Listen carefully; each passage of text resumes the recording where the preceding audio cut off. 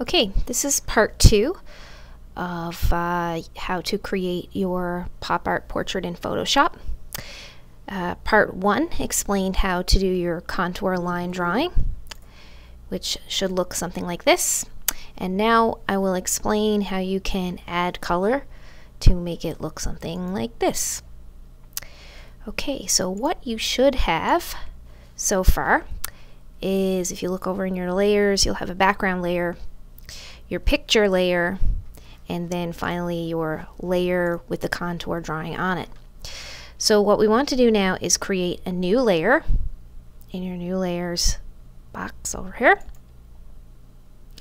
And on this layer, we want to fill this layer with a white color to act as kind of a canvas to put your color on.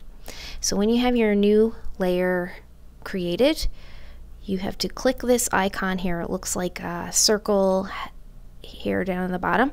So it says create, fill, or adjustment layer. So click this layer and you want to choose solid color. And we're going to choose white. So I'm just going to select white and click OK.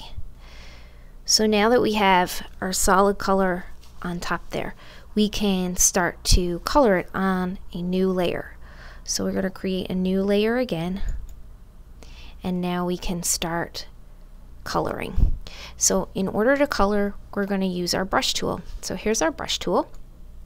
If I click on the brush tool and I look on the top of the screen, I can see that there is an option here that allows me to change the size of my brush tool. So right now it's at 13. I can move it up and make it a lot bigger or a lot smaller depending on how big I want the details. Also, if you look below here, it says hardness.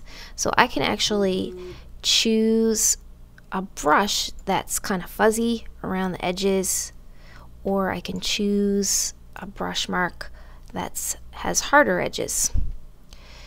So I'm gonna move my brush up and make it kind of big because I want to fill in a big area. And then I'm gonna choose a color. So I'm gonna go down here and click in the black box to choose a color. And I'm just gonna choose green color for now. And then I'm gonna start coloring in the shirt.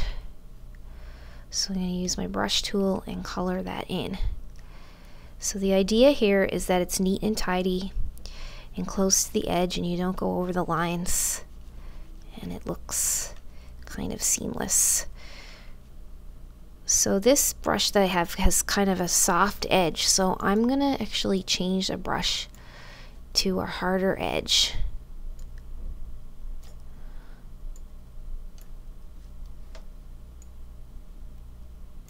So when I change my brush to a harder edge, I can get closer to the line there without the colors bleeding through. And if I happen to make a mistake, I can always zoom in and I can go in with my eraser and I can begin to erase any mistakes that I made.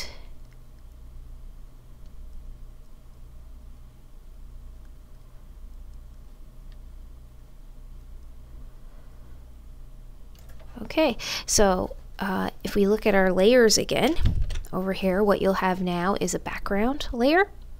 You'll have a layer with a picture, with your picture on it, a fill color layer, a layer for your color, and a layer for your contour drawing.